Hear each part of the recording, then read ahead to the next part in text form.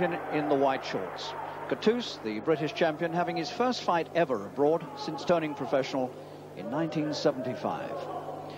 Gibilisco, of course, the man who took the title off Charlie Nash of Ireland in Dublin last summer, with some very hard punching.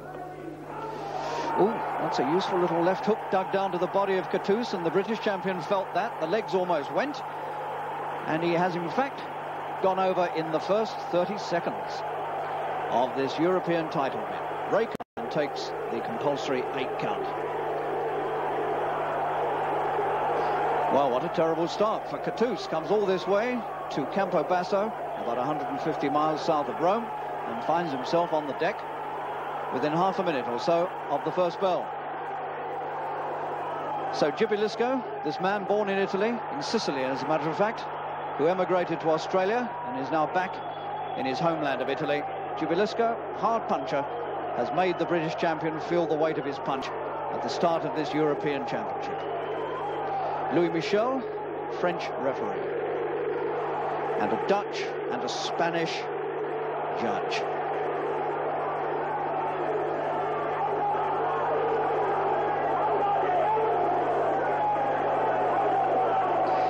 That's the British corner down there, Frank Black and Terry Lawless, watching their man with some anxiety, no wonder.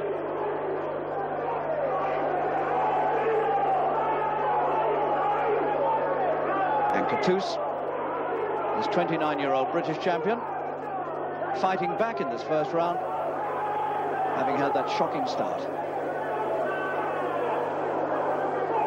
And seems to have recovered pretty well. But this stocky Italian, Gibilisco, strong, punching hard, even so being forced back by Cattouse.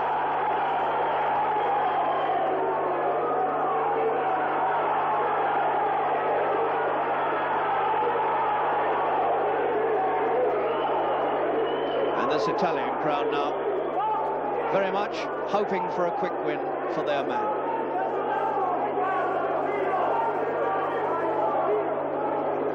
And it did look like it at one time, but Cattouse has made sufficient a recovery here to give the British camp a bit of hope.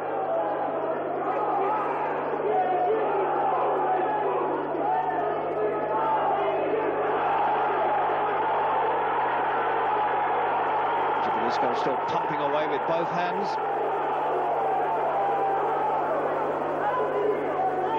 And it's obviously a very good opening round for the holder of the title.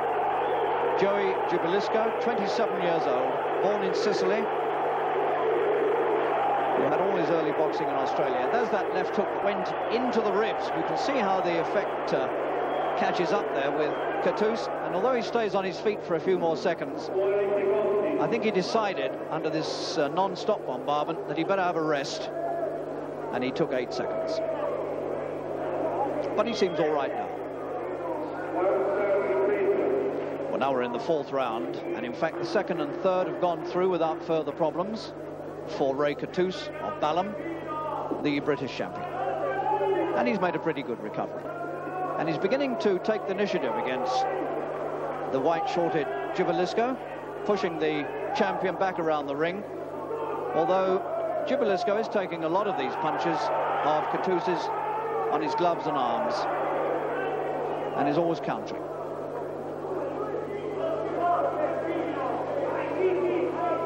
This is Cattouse's first attempt at the European Championship.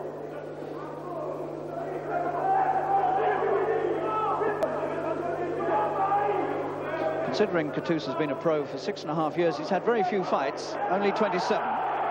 But he's only ever lost 1 fight, and amazingly enough, that was the first pro fight he ever had, back in '75.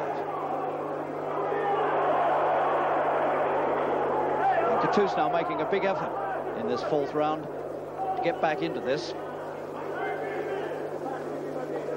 Slamming away with 2 hands, drops 1 low, gets the caution point, right hand. Let's have one warning about that earlier.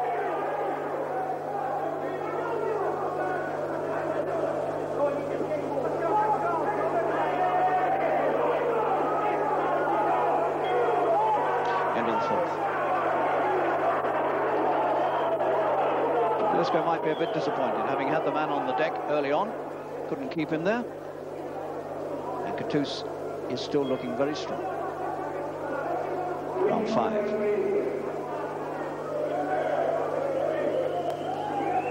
This European champion in the white shorts, Joey Gibilisco. Broad-shouldered, stocky, strong, good hitter.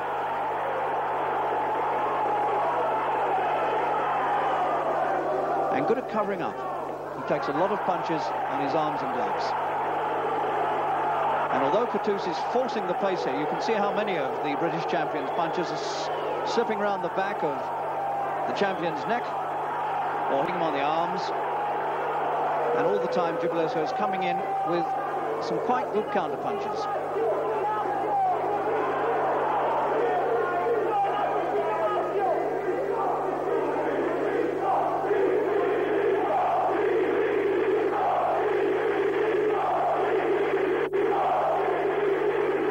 Gibilisco.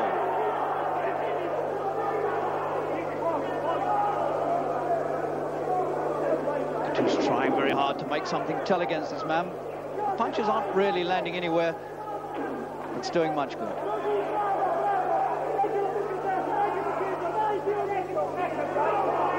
Fifth round, scheduled for 12 in the Palazzo dello Sport in Campobasso in southern Italy.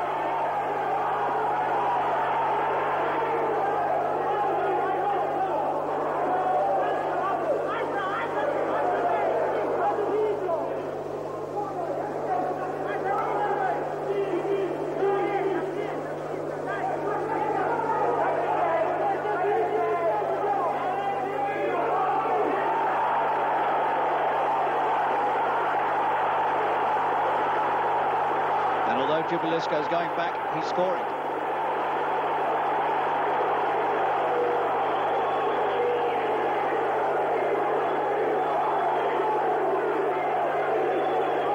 And this fifth round is certainly the best one that the European champion has had since the first, when he put Cattouse on the floor.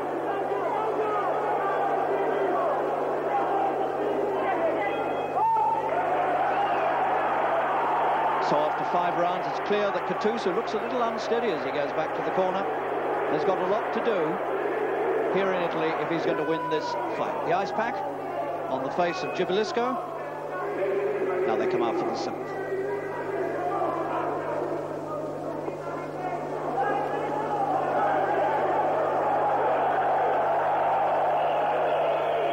And Cattouse must know that he's got a lot of work to do if he wants to take this title out of Italy and back to Britain.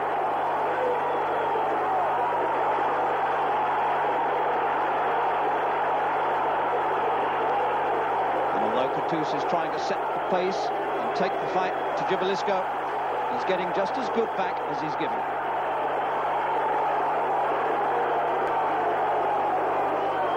So it's a hard, hard fight indeed for the British champion. First fight he's ever had abroad as a pro. He's done most of his fighting in London. Furthest he's travelled for a fight before this was to Glasgow, which is where he won the vacant British title. He won it against Dave McCabe, the Scot, and defended it against the same man in Glasgow. And made that defence last March, and has had only one fight since. Cattouse has had some back and shoulder troubles in the summer, and he's a bit short of competition over the last year.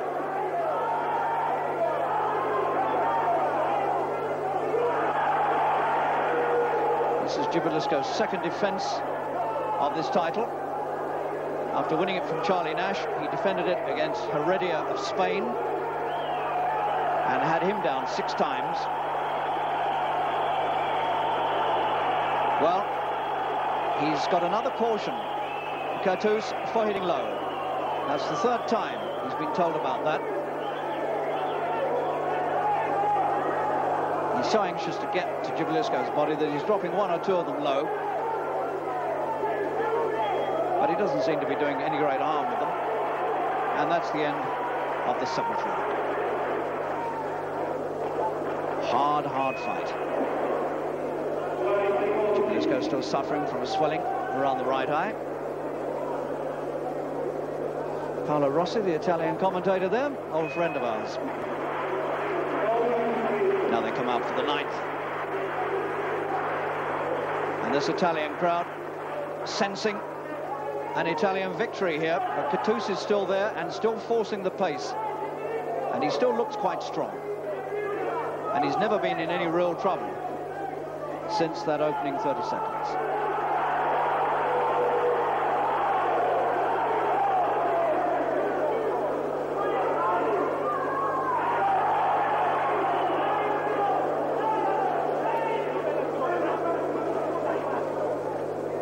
Since Gibilisco returned from Australia to his homeland of Italy in 1978, he's never lost a fight. He hasn't lost a fight in Europe, Gibilisco. He's never been stopped in his entire professional career, so the form is useful.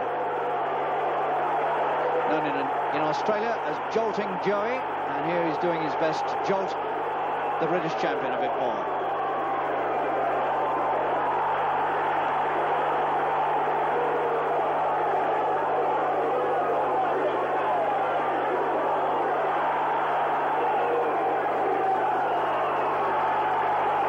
So hard as Cattouse fights, it always seems as though Gibilisco is strong enough to come back at him with something.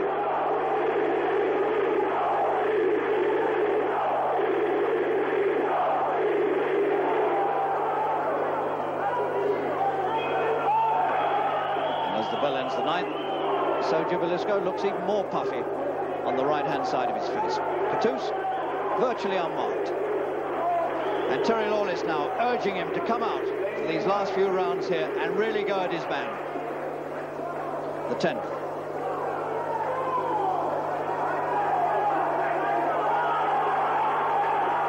And Cattouse, really, on all the evidence so far, must have something to do if he wants to take this title. He's really got to go at it hard in these closing rounds. And that is what he's trying to do now. Still coming forward.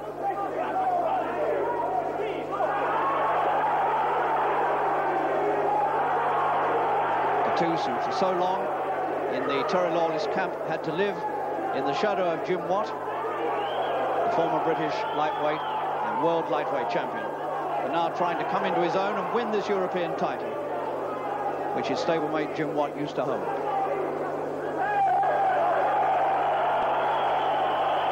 Cattouse's wife just given birth to a son, so if he could get this title, what a double celebration that would be. Round 10. 2 more after this.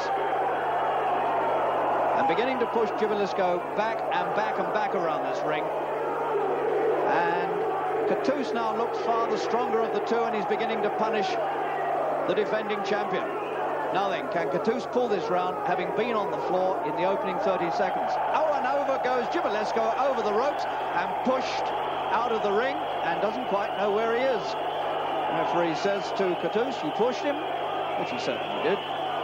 And Gibilisco, looking tired, has had quite a problem there to disentangle himself from the ropes and get himself back on his feet.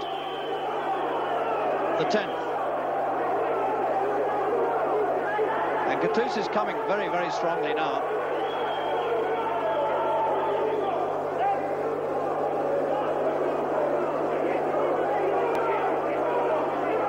And for the first time in this fight, Gibilisco looks very unhappy.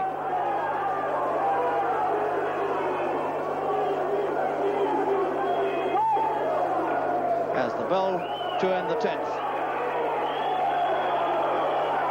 Well, this is how Gibilisco got pushed over the centre rope, and over he went, feet in the air, and for a few seconds he really didn't know where he was at all. Well, now they're coming together in the centre of the ring, touch of gloves. This is the 12th and final round.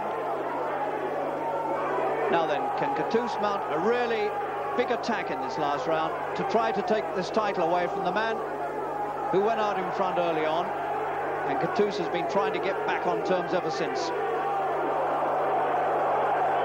And certainly in these last 3 rounds, Cattouse has looked much the stronger man.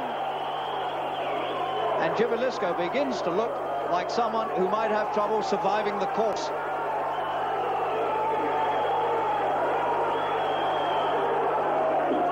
That's the slip. And over they both go now. And this is a sign of tiredness in both men. The legs are weak. They've had a hard fight. It's been a grueling fight all the way.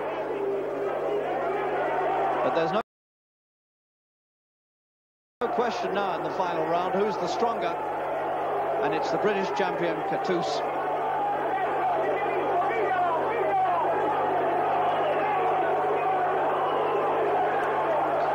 And he's almost out of the ring again, Gibilisco, like he was in the 10th.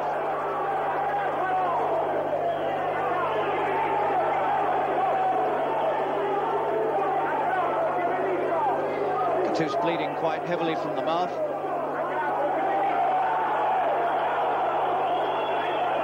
Gibilisco doing too much holding. He's been cautioned for it. He's holding now because he's desperately tired, and he's going to have a job to stay to the last bell.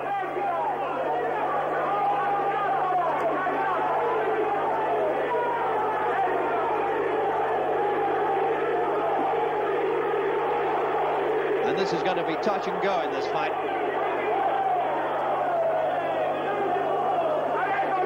The referee and 2 judges will score it if it gets to the bell, and he's almost gone out over the centre rope again. And it's certainly been all Cattouse over the final 3 rounds. No doubt about that. And Cattouse feels that he's done enough to win, but it will have to go to the judges. And Gibilisco was in all sorts of trouble in this 12th round. That was the stumble and the slip where they both went over. And now the decision. And in fact, it's a draw.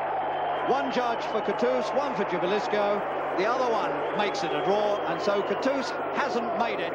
But my word, he came desperately close to doing it. And there'll be disappointment in that Terry Lawless camp.